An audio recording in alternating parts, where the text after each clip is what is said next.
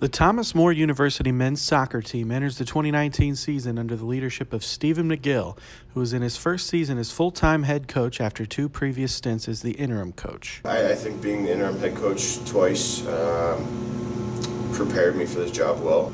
I don't feel a huge adjustment. I feel incredibly prepared and ready to do the job on the field. Although McGill is familiar with the program, this year he will have to adjust to the move from NCAA Division III to the NAIA and a tough Mid-South conference. I think we have a couple teams in our conference that are in the upper echelon of NAIA soccer. Soccer is a game where the most talented team or the better ranked team doesn't always win games. So I fully expect to go in and be able to compete with the conference and kind of see where we land at the end of it.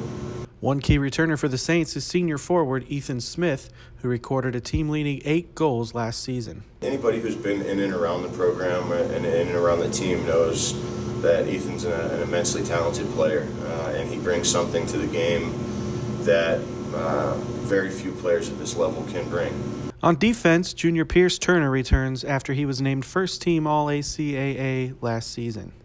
He's a guy who coaches love to have because he's one of the types of players who gets mad when I give him an off day. He comes into training every day, playing as hard as he would in any match, and you know he has physical tools that are impossible for a coach to teach. McGill is also excited about a few new players who are expected to contribute this season.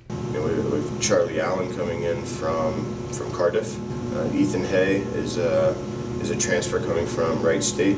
We also have a couple of local guys who are in and around the first team at the moment. You know, Reese Foster comes to mind.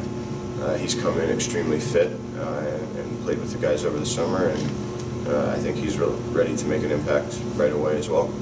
The Saints finished last season with a 6-11-3 record, but McGill believes his team is poised to surprise the Mid-South this year. Not only do we not know the teams we're playing against, but they don't know us either. Which I think could be an advantage for us, where we were picked to come in 9th in the conference, and maybe teams are taking us a little bit lightly and won't be expecting us to be able to do some of the stuff that we know we can. Thomas More opens its season at home on Friday, August 23rd in a doubleheader with the women's team against Freed Hardeman. The women's game will start at noon, and the men's game will start at 2 p.m. at BB&T Field. Come out and watch us play. We'll be an exciting team to watch. The Saints are